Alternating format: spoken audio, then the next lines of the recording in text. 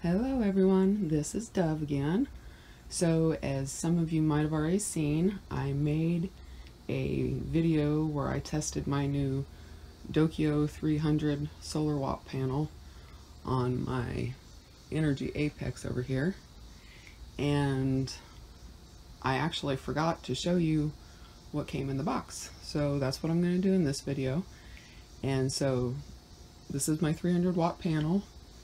This is the box it came in, and this is exactly how it came.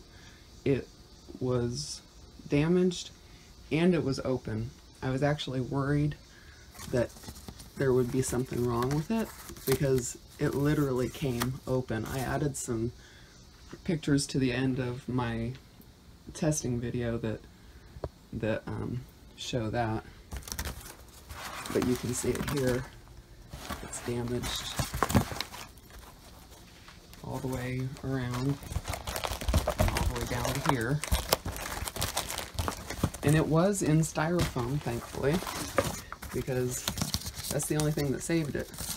So this is exactly how it came. I was really disappointed, but I pulled it out and it comes in here. And so the other side I cut the tape on and I slid it out of this styrofoam thing. I mean, it is really, really thin, and it's the size of the box, obviously. But look at that. I mean, you can't. There's hardly any protection. So yeah, I was really worried, but it works, and it works fine. I just wanted to show you that, you know, sometimes that's the kind of shipping you get. It's not exactly what you want, but it's okay and everything.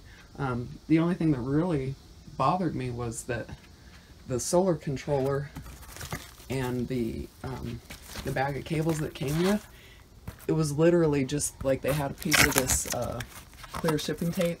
So they had the bag there, and then they just had a strap of tape over it. And then on the other side, they had the controller box with a piece of tape over it. And so with it being open, I'm glad they taped it onto the styrofoam here, because they would have just completely fallen out. Because I mean, who knows at what point the box came open during shipping. So, but it was okay. And so here's the panel again. This is the flap, or the pocket. It's got a flap on it with Velcro. This is the cable I have to use for my Inergy Apex, because it's a special end. The panel uses SAE right here. That's SAE, and that's what the panel uses. But my Inergy Apex has an EC8 connection. I don't know if you can see that very well or not. It's kind of flat on that side, and that's what goes into the Apex. And so I had to get adapter cables.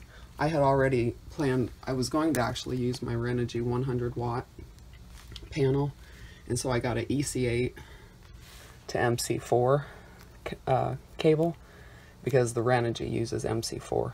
But now that I'm using the Dokio here, I have to go to SAE. So I had to get another cable, and then the polarity wasn't right, and so the people that sent this cable also sent this adapter just in case you need to switch the polarities. And we checked the panel and everything with our voltmeter, and we did have to switch it. So I've got this little adapter on there. And so that's how I hook it up to the Apex. But that's not what came with it. This is what came with it. These are the cables they sent. It was in this bag here with this little tag. And so you've got, this is Anderson connection, and that's what goes to the controller. This is the controller they sent.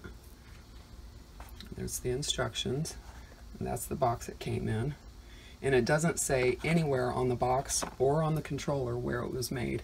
And it doesn't say anywhere on the panel where it was made. So I have no idea where it was made. So don't ask me that question. Because if you look at the instructions, sometimes they have a foreign language, and that is usually sometimes where it comes from. But I don't know if you can see that or not. This is Russian. And I'm pretty sure this panel and this controller was not made in Russia. but that's Russian. Now this manual is horrible. It's got the worst typos ever. Like, there was nobody editing this thing. There is a typo every other sentence. So just be aware that it's kind of hard to understand sometimes, and it's really not comprehensive. I don't know if you need to see that information. You can pause it there and read it if you need to. If I quit shaking, sorry about that. So yeah, anyways, the manual is really dodgy. And the other thing is, it tells you here the order to connect it. Let's see if I can get this in frame for you. Sorry. So it says to connect the battery to the controller, and then the solar panel to the controller, and then whatever you want to use it on. They call it what do they call it? Connect the consumer to the charge regulator. I mean, their English is really bad. And so, excuse me, this is where you connect the solar panel. Like I said, this is the cable they gave you. This is an Anderson connection. And then that's the SAE that goes to the panel. And this, I measured, it was 9.5 feet for that cable. So it's a pretty long cable that goes from the controller to here. And then this is the cable they give you, another Anderson with the alligator clips so that you can connect it to your battery, and the battery goes there. And then this is where you would connect, like if you had a device that ran on one of these barrel plugs, that's what you would do for your output. And they give you little adapters for the end so you can make it different millimeters. I don't need any of these. I don't need that, and I don't need that. I did test this out the other day because I had a viewer who asked if the panels could be like bent, folded up underneath themselves so that it would be a smaller footprint, because when this is all folded out, there's 4 panels here, so this is times 4, so it's actually quite big. And so he or she was wanting to know if the one of them could be folded back on itself, and that is, the answer to that is yes. And so I did test that, and I'll add some footage at the end and some pictures. And I actually didn't think it was possible, but it is, and I'll show you how later. But getting back to this controller, it does work. I charged my phone with it. That's what he wanted to know, because you can see right here it says that you can use the controller without a battery if you want to use something, if you want to charge via USB. There's 2 USB ports here. And so at first I tested it with my USB fan because I just didn't want to blow up my phone. And so I put the panel out in the sun and I connected it with this cable, and there was no battery, and it lit up, and it was running. You know, I was under shady conditions. Sometimes it was going in and out of the sun, but it wasn't going any lower than 13.6, and it went up to, I think, 14.7. And so you'll be able to see that in the pictures at the end. But it fluctuated, like almost the whole time it was fluctuating the voltage, or the amps. I can't remember which one it was displaying.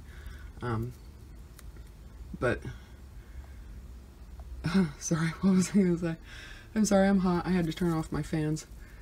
So I did try it, and it ran my fan, and then once I was confident that that was okay, I did plug my phone into it, and it was down to 75% charge. And again, I had to keep moving the panel. You'll see that in the pictures. I just have to keep moving it throughout the yard because of all the trees and everything in the way. And so it did charge it in about an hour and a half, and every time that the charge went lower than 13.6, this whole thing just shut off. So it was just like that. There were no numbers being displayed at all. And at that point I was a little worried about my phone, but it's okay. It didn't hurt it or anything. So, you know, you can do it. You can charge your phone just using this controller and the panel. And some Velcro. Like I said, there's 4 panels altogether. This one flips out. You can see my other video to see it full size. And what I didn't show you in the other video was this is the cable, the SAE cable. And these are the fronts of the panels. You can see them right there. And so you may not want your cable to be up out here. And so they have this little tiny pocket there. You see that? And you just stick the, I can't do it one-handed. It's really very tight in there. But you just stick this cable back down in that little hole and it'll come out the back side. And so that doesn't have to be in the way. And see, you can see by the construction, each panel is separate. And so it was a good question that this person asked, because I really had not thought about doing that to make the footprint smaller. But if you do that, now you've got 3 panels instead of 4, and so it does take up less space, and you can still charge your phone with it. Even when only 2 panels are exposed to the sun, it still gives enough voltage and enough solar gain that you can plug in your solar controller and you can run a fan, you can charge your phone or whatever. And then again, you'll see in the other pictures that are in the pictures in the end that you can fold it back up under itself, and so this whole thing would be folded back up under itself, and so that at point you only have 2 panels, the footprint of 2 panels. And so I had it outside leaning up against my garden bed, and then I had to move it out into the yard, and I had a box up underneath it and everything. And at some point it was at, I think, 98% charged, and I just could not get any more solar gain, so I didn't get it charged all the way, but it was good enough. And so I think that's it. That's what all came in the box. Oh, I keep forgetting.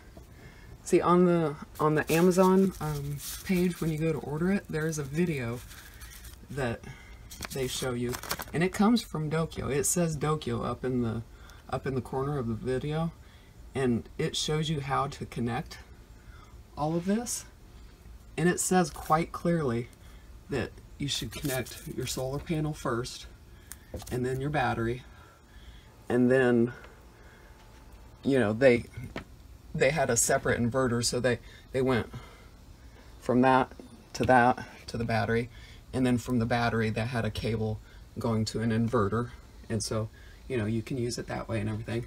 But I already have a battery, so I don't need the solar controller. But right here you can see it says connect the battery first and then the solar panel, and it even says over here, let's see if I can get that focused. Hello. The reverse order applies when deinstalling. An improper sequence order can damage the controller.